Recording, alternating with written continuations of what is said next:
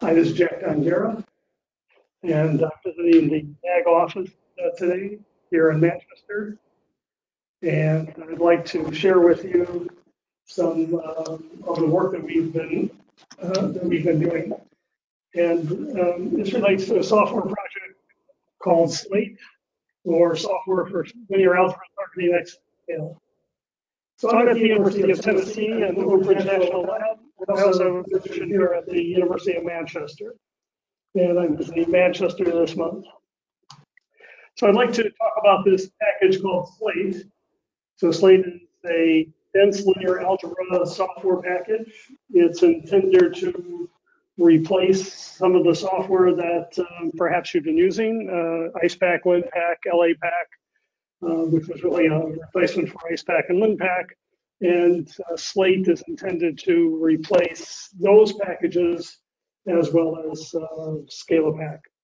So it's to provide fundamental dense linear algebra capabilities for high performance computing. And its aim is to really extract high performance and maximum scalability from today's high performance machines. So we're really targeting at the large end of high-end computing, looking at some of the most powerful machines and to provide them with a basis for the linear algebra library. So this is not sparse matrices. It's dense problems. It's not intended to be for iterative methods, just for the dense linear algebra problem set. And we've been involved in the design and development of software along these lines for the past 40 years. There was a package called IcePack back in the 70s. That was a Fortran package that really was a translation of many of the algorithms that appeared in the handbook done by Wilkinson, Reinsch, and colleagues. And following that, there was a package called LinPack. LinPack was intended to solve dense problems and do it in a way which addressed machines that were cache-based and also had shared memory parallel processing. The LAPACK routines used the level 3 BLAs in an attempt to gain performance from blocked operations, and it gained most of its performance from that. In the 90s, we took those ideas in LAPACK and developed them into a distributed memory version, which was called ScaLAPACK. And that used a communication layer called the PBLAs, and within the PBLAs, all of the message passing or calls to MPI took place. In the after the turn of the century, we replaced, we actually engaged in an experimental project to replace the routines in LAPACK with a version that would work with multi-core or many-core processors, and that was called Plasma. And it was dealing with tiled algorithms and the ability to schedule things in a way which provided good efficiency.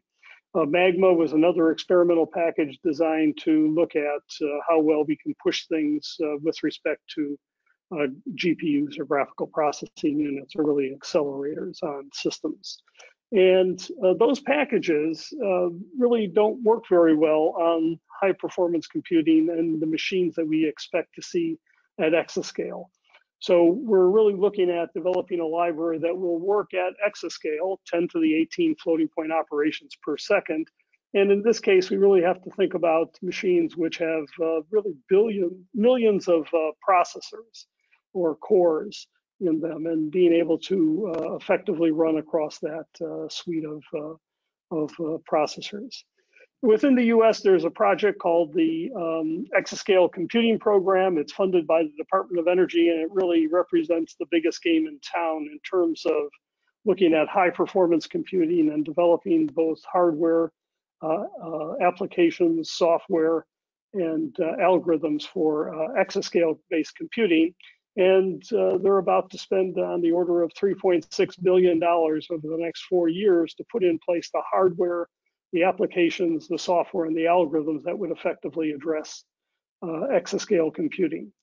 And they have a focus on the application areas. That's the primary mover or driver for this. There are 23 application areas spanning the range of energy, economic security, discovery, scientific discovery, earth science, and healthcare.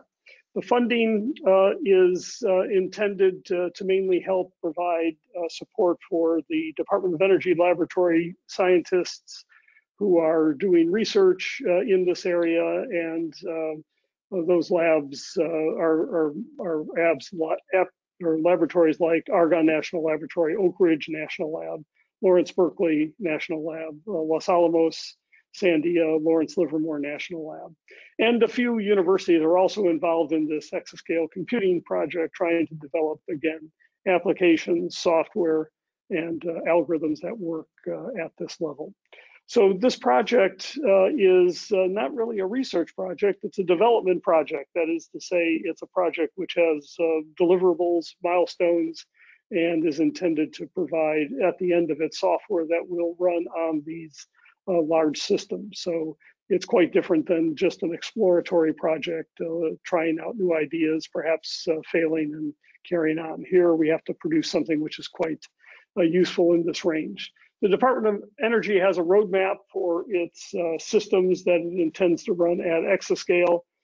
Today, in the 2018 and 2019 timeframe, there are two very large machines, one called Summit at Oak Ridge National Lab and the other called Sierra at Lawrence Livermore National Lab. Those are IBM systems which have NVIDIA accelerators. There's a couple of more machines that will be deployed next year, 2020, and the first exascale machines are intended to appear in the year 2021. So there's a machine going in place at Argonne National Laboratory called Aurora, or A21. It's built by Intel and now HPE.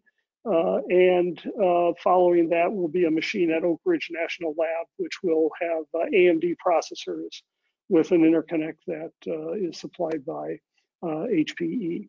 And then Lawrence Livermore National Lab will have a machine. They haven't announced yet what that vendor will be that will provide that equipment. Those three pieces of hardware, very large computing systems, each running at exascale, have a price tag of about $1.8 billion, or roughly $600 million per machine over the next few years. So a very large effort to develop hardware for solving some of the most challenging problems that the Department of Energy has. The current #1 system is a machine at Oak Ridge National Laboratory. It goes by the name of Summit. It's an IBM machine.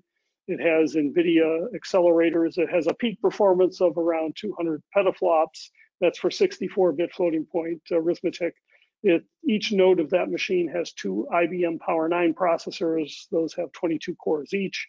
And on that node are 6 NVIDIA Tesla VT100 GPUs, giving a significant amount of performance. The whole system has 4,600 nodes, or about 2.4 million cores. It uses Mellanox as the interconnect fabric for that machine. So that's part of the story. The other part is that because of the NVIDIA processors and their ability to do 16-bit floating point arithmetic, this machine actually has a peak performance of 3.8 exaflops when using that, what I'll call half precision or 16-bit floating point arithmetic.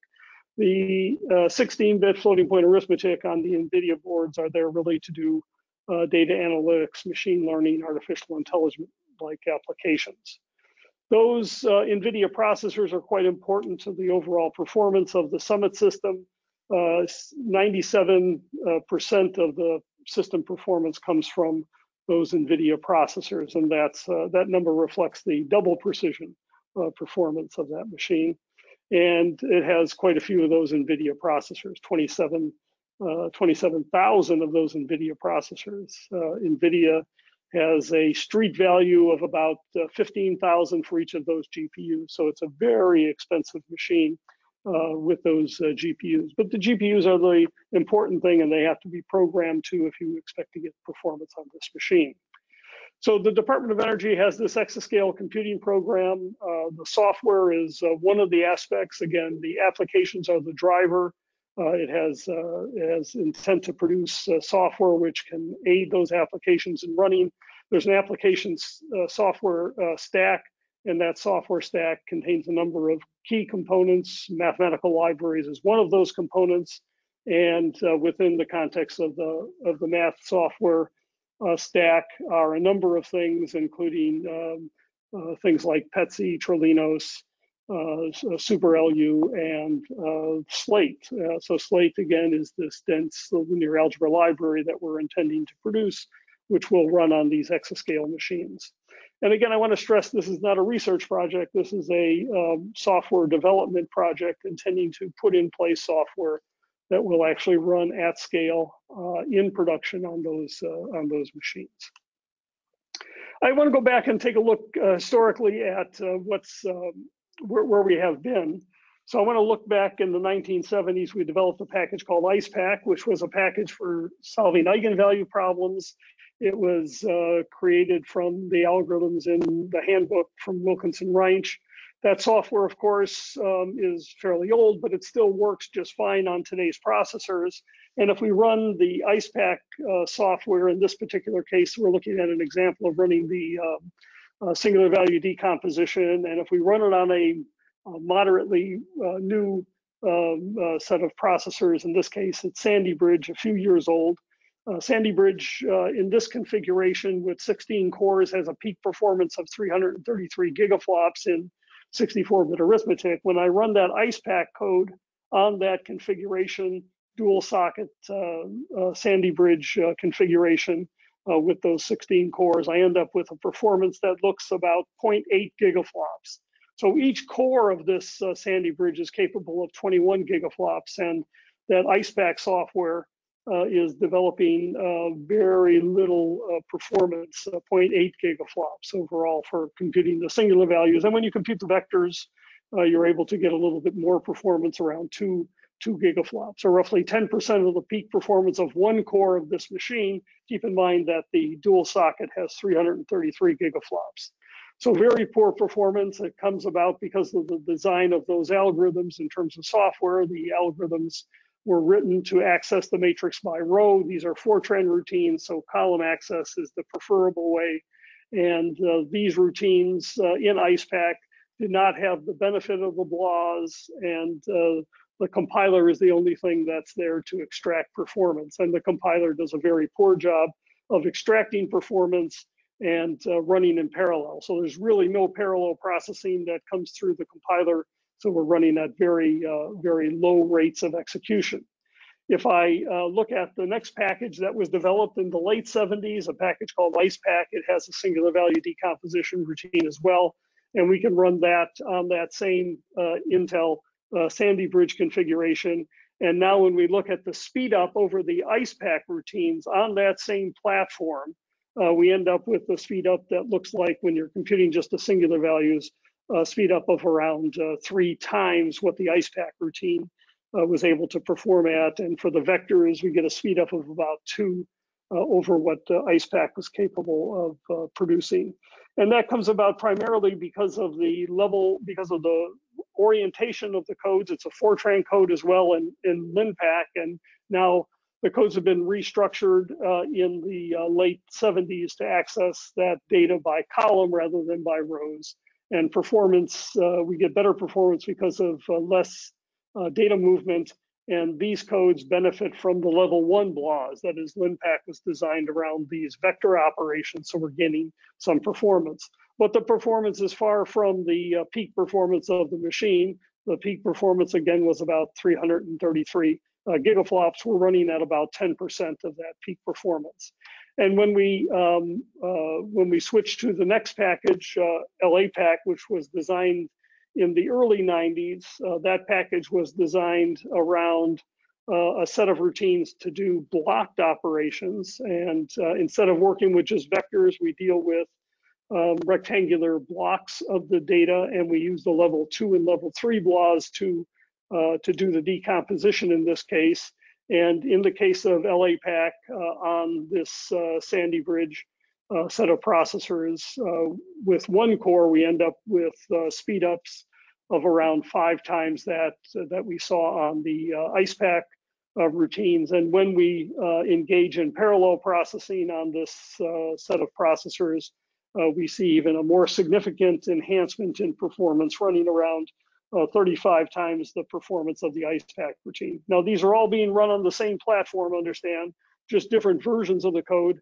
In this case, we're running with a Fortran version. LAPACK was written in Fortran, calling on the level 2 and 3 BLAs that have been provided by the manufacturers. And the comparison now is against the LINPACK code and the IcePack code, which just has the, in the case of LINPACK, just the level 1 BLAs. In the case of IcePack, no particular BLAs were used in the production of that code. So we see significant enhancements in performance, but notice that we're still far from the theoretical peak performance of the Sandy Bridge processor, even given the block nature of these algorithms, and using something that was intended to run efficiently on a cache-based system. We're getting something which is on the order of just 10, well, we're running at 30 times what the IcePack routine was running at, and that was getting around 10% of the theoretical peak performance. So the environment that we have to develop our software in is one which is highly parallel. It uses distributed memory. It's based on computations on a node. We're going to use distributed memory. We're going to use MPI to send information between the nodes, and within the node, we're expecting to use OpenMP as the programming model for doing the shared memory within a given node. We're faced with heterogeneous set of nodes. That is, they're composed of commodity processors plus a GPU to accelerate the performance, to boost the performance. And that has to be taken into account in the design of the algorithms. Simple loop level parallelism is really too limiting to use in this case here. If you take a look at Summit with over 4,000 nodes and 2 million cores, simple loop level parallelism won't cut it. Doing fork join kind of parallelism is not going to get you much performance. You have to engage in something beyond that. Have to focus on communication. It's a very expensive part of the overall computation. It's more expensive in some sense than the floating point operations that are going to take place. We have to look at algorithms which go beyond the normal evaluation of just looking at the number of floating point operations, comparing algorithms just based on the number of floating point operations. We have to focus on algorithms which may do in fact more floating point operations, but do the kinds of operations that can be optimized on an accelerator-based machine that really use perhaps the capabilities of that accelerator to run faster. And we have to be aware that floating point arithmetic today is at 64 bits for double precision, 32 bits for single precision, and this 16-bit floating point capability are half precision. And there's significant benefits in terms of the performance that we can see. So looking at algorithms that can perhaps use that half precision to do part of the calculations and then to refine the solution using higher levels of accuracy to get a solution which is a bit more in lines with the 64-bit precision that we're working with. So that's what we're faced with, are challenges in developing our software. One of the major changes that we've made to the structure of the codes is one that uses a data flow based architecture. So instead of having loop level parallelism, we've engaged in looking at tasks and developing a data flow model within the software to structure the execution of the program. This is not a new idea. These are old ideas. And the cartoon there on the bottom left shows what happens with a loop level parallelism, where you see gaps in the performance. The coloration is indicating productive work, and the white space indicates where we're blocked waiting for something to finish. That kind of loop level fork join parallelism is the thing which leads to that kind of performance. And by scheduling tasks in a way which allows for this data flow like execution, you're able to compress a lot of that wait time and remove it and get something which runs a lot faster in the overall scope of things. Just to refine that idea a little bit, the algorithms in LAPACK looked at doing operations based on panels. This is an example here of an algorithm which is decomposing a matrix into its, looks like a Cholesky factorization, where we do a rank K update to a trailing part of the matrix there. That's that symmetric rank K update that's designated in orange in the bottom cartoon. And that's the way LAPACK would have framed the algorithm. With Plasma, we look at a more tile-based approach to this, trying to break things up into finer pieces, and then scheduling those pieces on the overall hardware. So the way the scheduling could work is shown here in this graph, where we have synchronization points between them. But because we're working with a directed acyclic graph and we have a data flow approach, we're able to compress that structure, allowing more overlap between the loop levels, and allowing the algorithm to proceed more effectively, exploiting as much parallelism as possible throughout the course, respecting the data dependencies and getting an algorithm which is in fact much faster overall. So there's a critical path which has to be respected in that case. And in dealing with library routines, we're often faced with putting one routine, a sequence of routines together to solve a problem. This is an example here where we're looking at finding the explicit inverse of a symmetric positive definite matrix.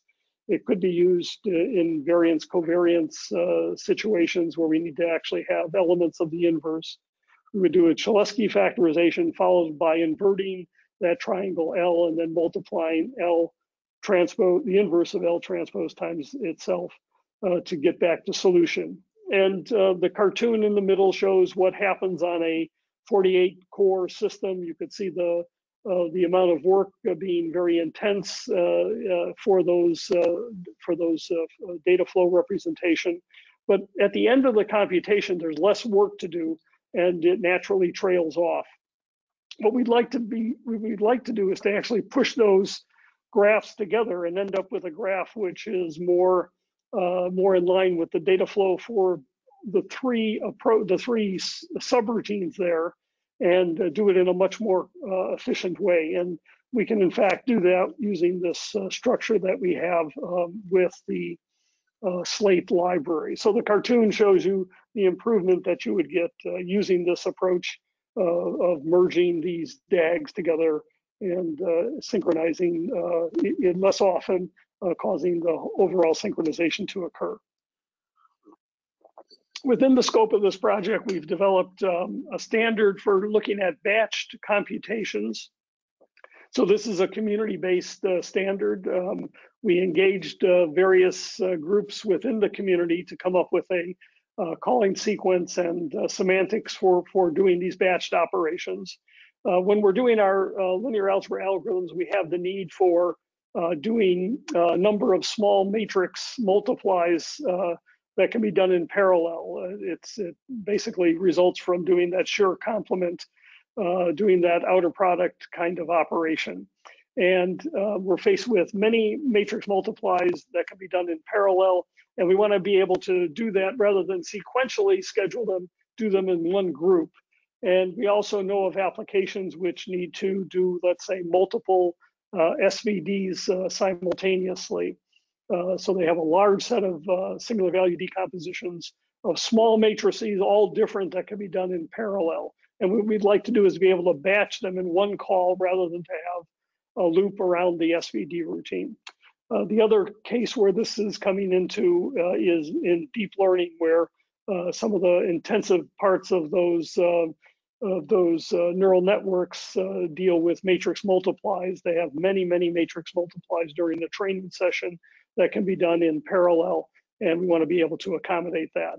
So just graphically looking at that, instead of doing one matrix multiply that we might have in a loop for that Schur decomposition, what we would like to do is to present to the processor, to the node, a sequence of operations, and let those operations be scheduled across the node, getting a much more efficient and effective way of exploiting the computation overall. So that's part of the batched BLAS standard. It's in its final form today. There's a number of groups that have contributed to it, and we're implementing that just to show what kind of performance we can achieve. Here's a case with looking at taking a batch, and the batches here are matrices about 50 up to 1,000, looking at small sizes, medium sizes, and large sizes. And on this GPU, you can see a significant increase in performance When one goes from small size matrices, we get a factor of 30 in batching the operations just by doing the batching itself rather than to running a loop around the matrix multiplies. We're getting a factor of 30 improvement in speed on this NVIDIA platform. So that's being rolled out. The other thing which is important for consideration now is using mixed precision. That is, the IEEE has defined a standard for floating point arithmetic. It has 16-bit, 32-bit, and 64-bit floating point operations. The 16-bit floating point operations, you could see the format there, 5 bits for the exponent, 10 bits for the fraction. That has some limitations. The largest floating point number that one can realize is the number on the order of 65,000. So any number larger than that would overflow. There's also another standard that's being proposed. Single precision IEEE format looks like this with 8 bits for the exponent, 23 bits for the fraction. Google has proposed something called bfloat 16, which uses that same number of bits for the exponent and using only 7 bits for the fraction. That gives the dynamic range of numbers much greater scope. We can now represent numbers up to 10 to the 38, or roughly the single precision limitations, but it only gives that 7 bits of fraction to deal with. So I expect we're going to see a number of algorithms using mixed precision in the computations, and we're planning to structure things along those lines with SLATE. Just to push this idea further, within the NVIDIA processor, the GPU, there are really 4 floating point operations that one can perform. 64-bit operations, which have a peak of 7.5 teraflops. 32-bit floating point operations, which have a peak of 15 teraflops. 16-bit floating point operations, which use that FMA instruction, which double again the performance up to 30 teraflops. And NVIDIA has a 4x4 matrix multiply that can be employed, and that's called the tensor core.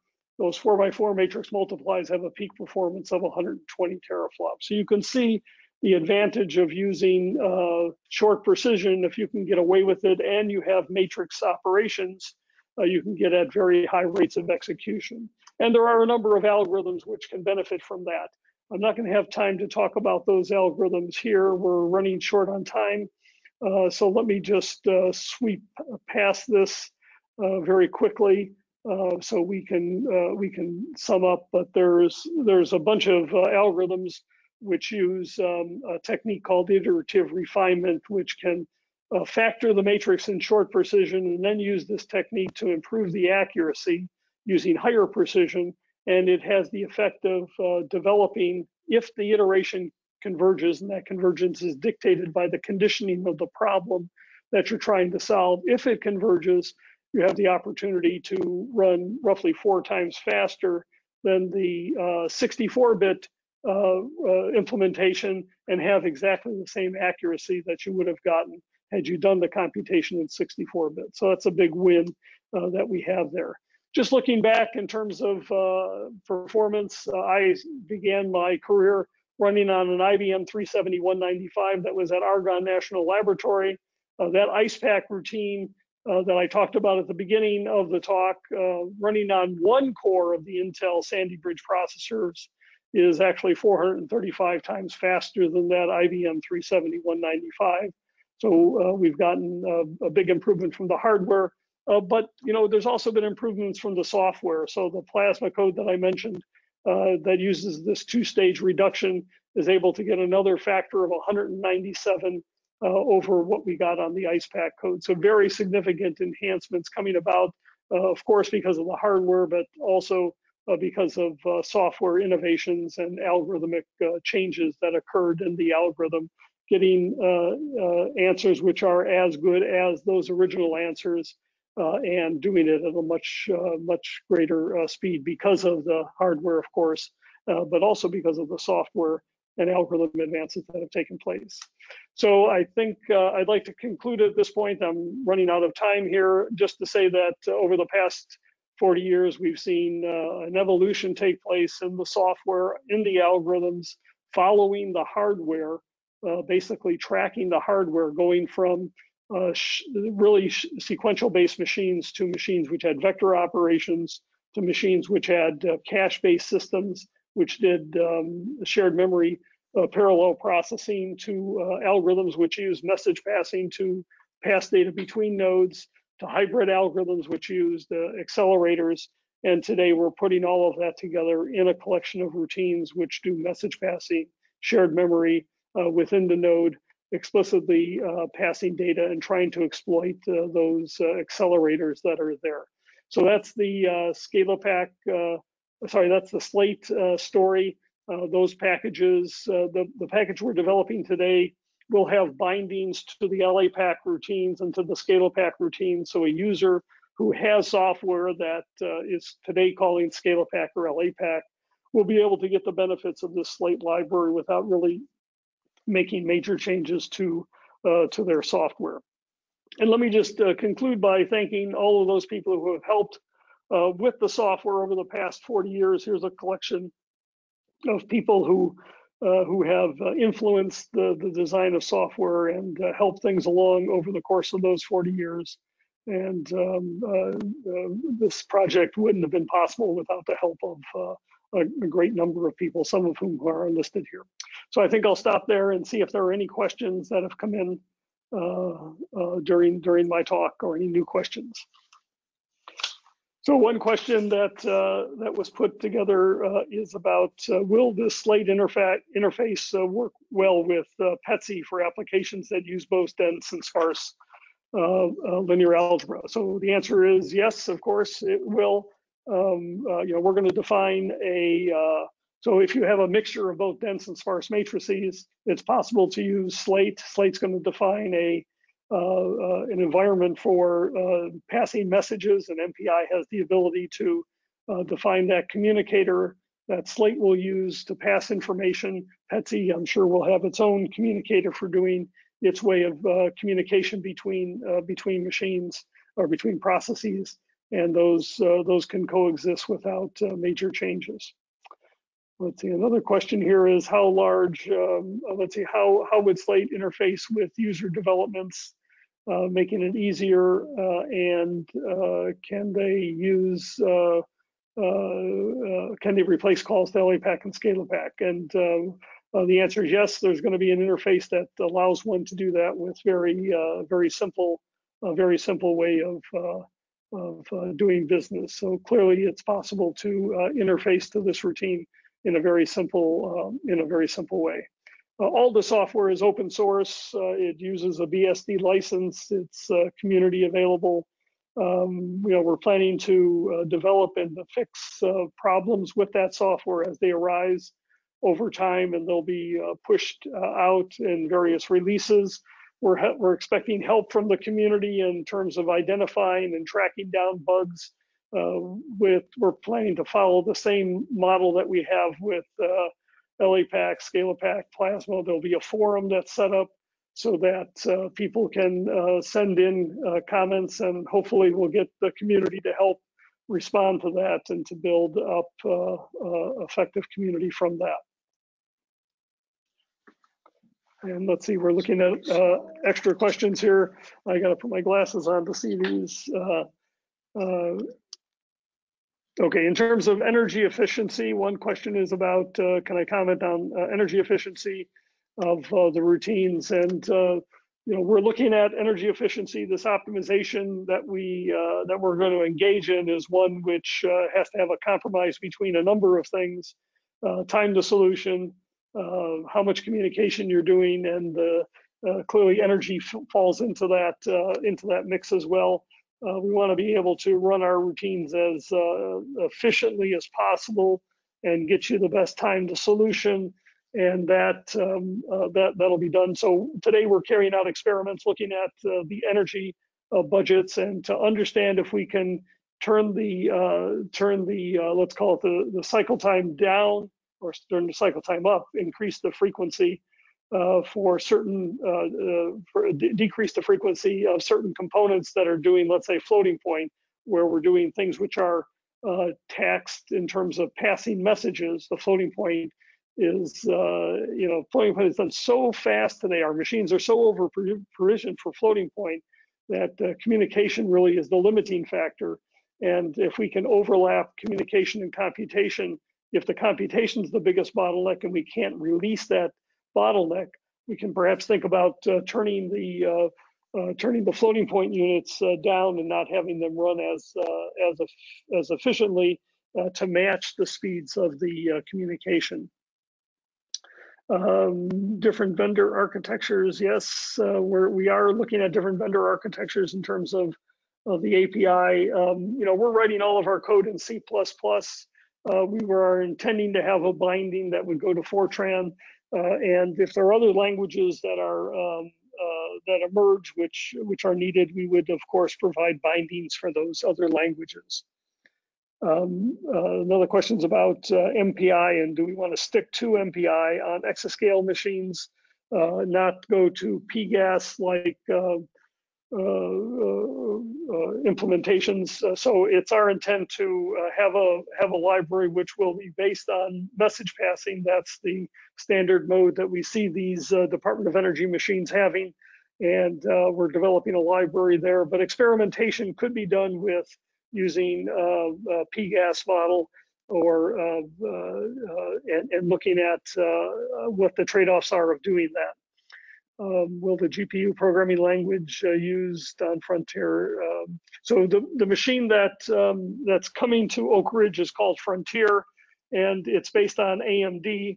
And the question is if OpenCL is going to be used, or we're going to use a proprietary CUDA. So the way we really look at this is we're trying to encapsulate calls to the accelerator at a lower level, so that the user is never exposed to that level of the hardware implementation. So we're going to program at a level which will call on vendor routines to get us the best performance. We're expecting the vendors to have implementations available of certain key components like the BLAs, and we're intended to then call on them, whether they're written in CUDA or in OpenCL. From the standpoint of our library, is really not going to impact the user. So in that sense, we're hoping to make things very transparent on the type of applications that require exascale computing. So the question is about which applications need exascale computing. What list of applications really rely on exascale computing to get their problem solved? And there are 23 applications that the Department of Energy has identified. Those applications are described on the ECP webpage. I'm not going to have time to go through them in detail, but they relate to energy related topics, things related to combustion, things related to materials, things related to neutrons transports, things related to as far away as cancer research. Those are all part of this exascale program, and it's those applications which really are in need of very efficient, high-speed computations, and these machines are being deployed for those applications. And I guess with that, we're off. So thanks very much.